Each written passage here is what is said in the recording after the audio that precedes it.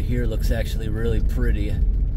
What you're seeing here is about 4 years of growth after it being logged, and the nice fogginess up in the mountains. It's misting. It's been raining all day. It started raining actually in the middle of last night. Hey everyone, today we are right outside Press Isle, Maine, and we're coming to the giant tank culverts that were reused from the logging company. They used to be giant fuel tanks, I believe, to run machinery out here, and they reused them as culvert pipes by cutting the ends off of these gigantic, probably 10,000 gallon fuel tanks. They put them in the road to use them as pipes, and they're working extremely well as that. They're very strong, durable, they'll be there for years. They're smooth, debris can't get stuck inside it easily. This area, about 2 years ago, we would come here every month and unclog it. 2 years ago, this entire road here in the low spot was flooded. They build the road like this on purpose so it washes out in the low spot and not actually at the pipes. That way, they can just come in with dump trucks and a grader and fix it in a couple of hours instead of it being a big time-consuming process. So I was out here last night with you guys doing a moose watching vlog, and just for the heck of it, I decided to get out and stop here, look at it in the middle of the night, and we found a beaver dam blocking these pipes. It's the start of one, so right now we are going to go in there and completely remove, it looks like a 2-foot tall dam at least, and then we're going to put a bunch of ribbons up so the beaver trapper knows there's a problem here. What I just parked in is pretty soft. So they're multiple feet away from flooding the road again, but they will eventually achieve that if this isn't dealt with soon. So we're gonna go in there, solve the problem for now, flag the road a lot, and then we're gonna report it to the beaver trapper and try to get the beaver moved out of here again before there's flooding. By the evidence, it has not flooded yet this year. They were relocated 2 years ago, but it's prime real estate for the beaver, so they are back now 2 years later to cause problems again. All right, so I got these here for camera 1 and 2. I'm going to do a camera configuration I've never done before. I thought about grabbing 2 more magnets and putting floodlights in there, but I actually watched a video of this location to refresh myself from a few years ago, and the pipe is 8-foot diameter, so we're not going to need that. There's not going to be a problem with lighting in there at all. It's going to get in there perfectly fine, so we'll just use these to put the cameras up on the ceiling, and I'm going to have to find little pieces of wood I can probably rip out of the beaver dam to use as little shims for angling. Alright everyone, so no more big potholes or anything. It hasn't flooded here in a while. If we would have been here 2 years ago, it's still here actually. There's a beaver dam. That's what this hump is all along the road. The pond was in here flooding this whole forest. Everything was dying out, but it obviously wasn't flooded long enough to kill most of the trees. They killed the pine trees. You can tell those are fresh kills. Have only been dead a few years. But certain trees can take year after year of flooding before they actually die. I know like a maple tree, it'll just go into winter hibernation early. Last week I saw a bright red maple tree in the middle of, or the end of July, because the beavers were stressing it out, so it just went into hibernation for the winter. See right here, you can see the water levels are elevated a little bit because of the dip in the road designed for washing out. These pipes can never reach their capacity. And there's a ribbon from us 2 years ago. Surprised it's still there. So this is that same place, the beaver swamp. They are up there, pretty far away. That's the same place the angry beaver chased me after we went up there to explore where they were. Here we go. It's very fresh, extremely fresh beaver dam. And this pipe is so big, that's actually maybe a 3-foot dam. So we're gonna go ahead and remove it. We're not gonna touch the second one over there. We probably wouldn't even have enough water to remove it. This is gonna go down very fast. There's not a lot of water sitting here. So they're probably reusing the old beaver lodge. Beavers will do that often. And going down the other side,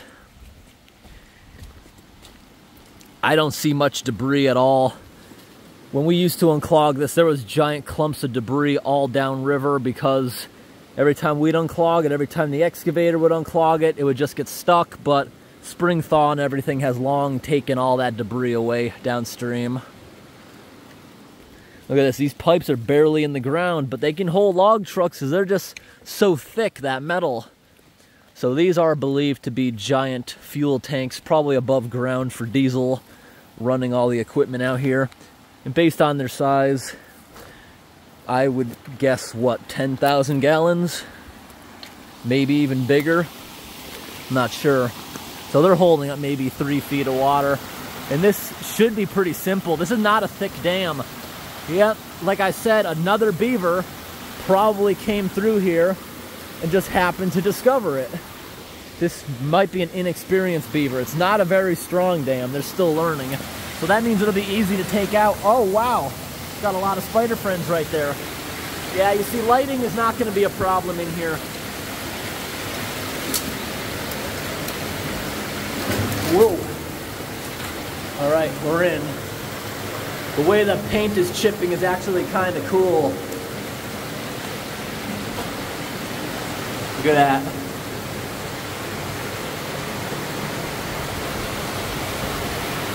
I think it was chipped like that because it's dented from being installed.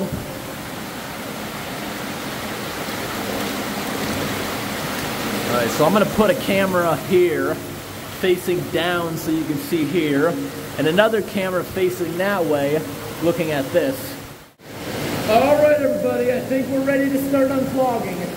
We're gonna try a new thing today, a split screen with the cameras facing each other like this. Camera number 2 is on. Let's see how this goes. I don't really need my headlamp. Not really. This should be a good dam. We can undermine it and hopefully get the whole thing to go through at once. I'm going to start ripping some of the big things out first.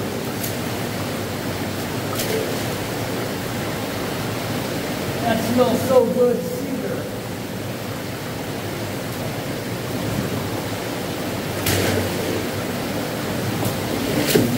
Wow, there's big spiders, look at them, running up the wall.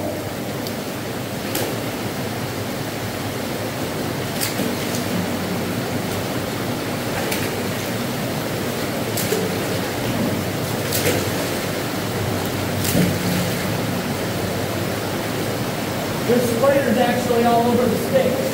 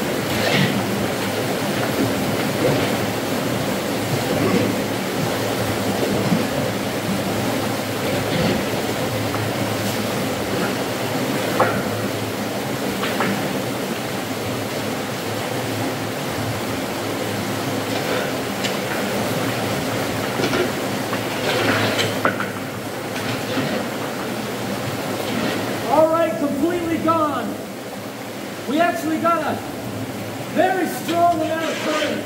That's why I had to get out of the water. Now it's going to be challenging to walk in here. Yeah, I'm really fighting this current right now. This is a struggle walking in here. It's not a corrugated pipe. Very smooth. And that water's moving very swiftly right now. Let's see if we can do anything in the other pipe before the water pressure runs out. All right, got the cameras. Hear all the rocks tumbling? The water pressure is so strong, it's pulling rocks in here. The mouth of the pipe is the strongest current right here. This is pulling me so much. The current isn't even that bad. It's the traction is so bad. If I fell right now, I would not regain traction until I hit the end. I probably wouldn't get hurt at all. Maybe just a couple little scrapes. But now that I'm on the edge into the riverbed, now I got traction. So now we're going over to the other dam. And look how fast the water level is dropping. Already 6 inches of water loss on this pipe right here. And this pipe is, we're gonna try to get it out of here. I didn't think at the beginning of the video we'd have enough time, but that went faster than I thought. So before the water pressure runs out, we gotta try to get this one working again. All right, so just trying to rig this up. These are very strong magnets. You can snap your finger and it hurts really bad. And if you don't use this little teeny piece of wood shim I have, it's almost impossible to pull off. We're not deep enough for the camera angle. Right here, good enough. I can fix and straighten that out a bit in editing. All right, I got camera number 2 right here, which we are starting back up. Water is dropping fast. You gotta get moving. All right, focused in. Let's give this a shot.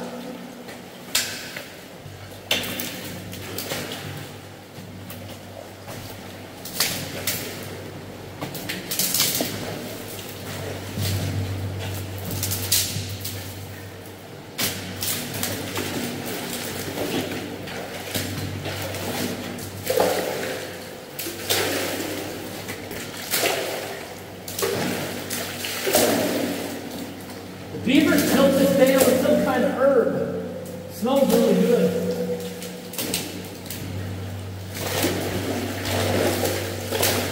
See, there's no water topping it, so none of the debris is able to get out of here, but I guess at the very least, we're compromising it. It's supposed to rain all day, so maybe we can help it get swept away. But we still got a good amount of water. I just have to remove some of this stuff, which is helping really strengthen it.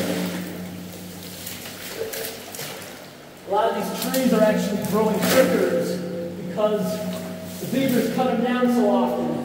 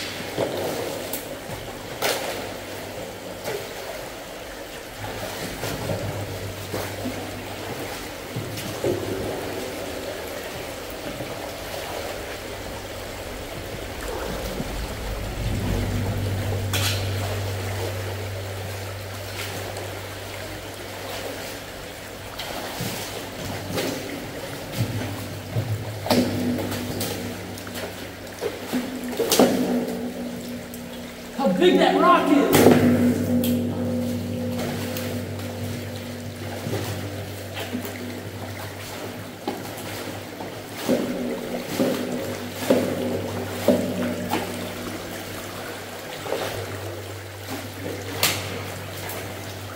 Oh, it's sliding! There we go!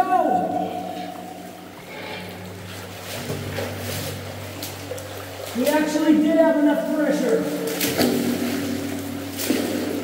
I'm still rushing before we completely run out.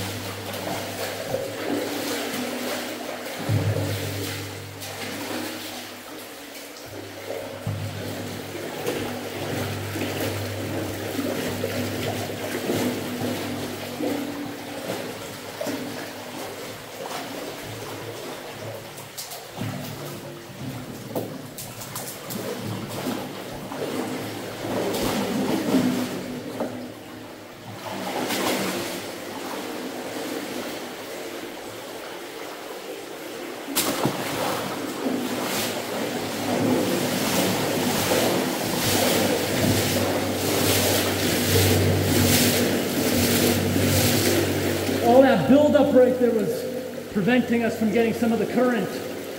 We already gotten that whole beaver pond down almost 2 feet. Camera number 2 off. All set. This one does not have nearly as much current as the other one does. We used up quite a bunch of that current on the first one. And this one was actually built stronger and we had less current to work with, unfortunately. I'm out of breath because I was pushing myself as hard as I could to get this done before we ran out of water pressure. Look how much water's lost. That area over there off the bank was flooded. It's now draining back. Look where the water line was. Yeah, about 2 feet of water so far. And see the rapids up there, the river? That's about it, I think. This might be back to its normal flow. Now, what you saw there, I don't know how many beavers that was. If it was one, it's a good week's worth. If it's a whole family, maybe a couple days. Look at this one, barely has any current going. So what I'm noticing now is this one over here, although I don't think this actual river ever flows this little, it might just be a coincidence, or they didn't really notice or mind when installing them. This one's a little bit higher, so this one would be the secondary flow. So this one, for future reference, should be unclogged first, since if anything, this would be the one to run out of water before the other one. But as you can see, they both calmed down, and I think they're still calming down quite a bunch. And that pile of debris down there, even when the water rises, it'll get stuck on the rocks. Like, at first I looked for the piles from previous years, which had obviously been flushed away by storms. Oh, but this was a fun one, especially in the rain, because this one's like a shelter. You always get to work completely inside of this big 8-foot pipe, and now you can see to the right of the screen everything draining.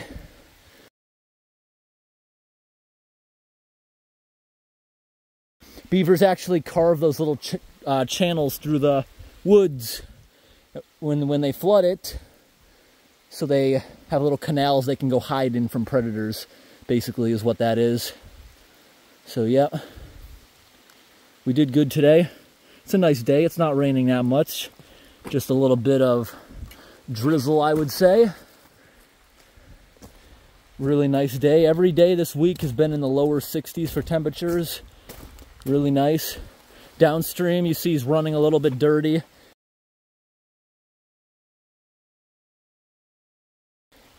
But honestly, we just looked inside. It's already kind of running clean. This is just stuff that has to flush out of the corners, but there's blockage number 2. Look at all, it kind of kept its shape all together. It looks like there's more of it down there. That's probably part of blockage 1. A bunch of blockage 1 is over here. So this was a very fun, productive day.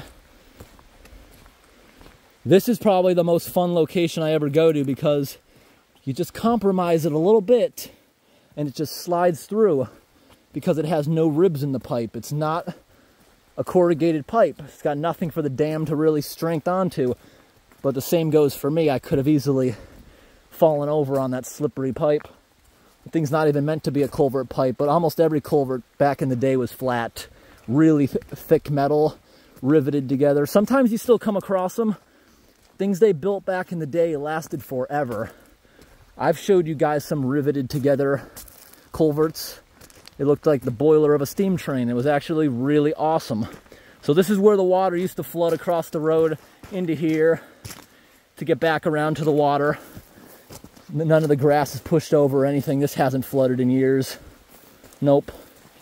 Just a little pool here with a couple of tadpoles. Can't believe the mosquitoes and nothing's bothering me. Past couple of nights it's been cool enough that the mosquitoes are actually uncomfortable, which is awesome. All right, everyone, we got this part of the road marked really nice. Look at that really nice mist up there on that hill. Looks awesome. Actually, for a moment, want to get back down in the water. I want to clean these boots off. They're very muddy, I'm now realizing. And most of my body is soaked just from all the splashing. That second dam was hard to pull apart. Look how nice and low this is now. It's back to a riverbed. All right, so just gotta clean off some of this. Look at that, that couldn't sweep me away now. The current has now completely drawed back. And see, none of this mud is really caked in there or anything. You know what I am noticing as I'm doing this? the sediment in the water. I'm feeling like particles and stuff, because this was built up, even if it was just built up a couple days, stuff that would be normally flowing through here, the dam has held up sediment and it's actually eroding from upstream. So that's why it's still a bit discolored. If I reach in, I can feel particles. It's weird. Bunch of things in the water. I absolutely love working in the rain. Well, as long as it's not absolutely pouring, it's way better than yesterday. Yesterday when I was out here, this area was just so dry. You'd have to pull over and wait a couple minutes after every big truck. The dust storm was so bad, and it works its way in here quite fast. I gotta wipe every surface down. There's dust on everything. So now it started picking up with the rain, just in time. This has been a busy beaver season, and they're really busy this year with trapping, so I'm sure they'll get there. Just wanted to make the area noticeable, since I can tell that is a brand new problem that just occurred within the last week or two. That beaver just showed up. There's no debris downstream, which means it hasn't been unplugged recently. Nothing is dead around the edges of the water, so yeah. The only reason you could see the area where the water dropped is because that's the river's flood point, the riverbank, and they hadn't really got up above that. But if they had it flooded, you'd see all that grass and a lot of that goldenrod. That would have died quite fast and turned brown. So that was a very brand new problem. And as much as I love to unclog that, it's better if the road crew just takes care of the problem. I hope today's video was interesting, everybody. Thanks for watching and have a great day.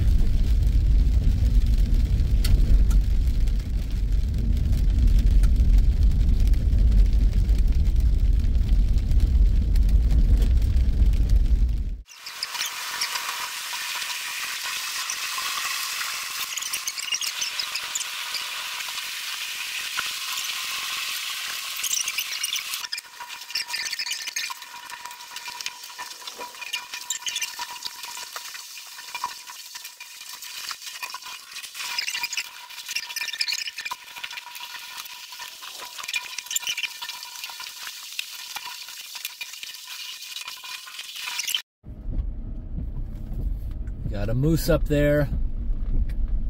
Oh, running away. Oh, coming back out. Got a moose up there.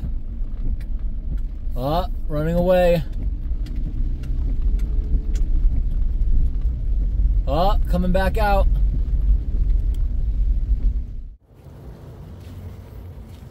Look at this bridge. Whole part of the deck is just missing. Just drove down this road. My destination's 10 miles further down, and I have no idea how to get down there at the moment. There's no sign, nothing saying this bridge is out, but we'll mark it.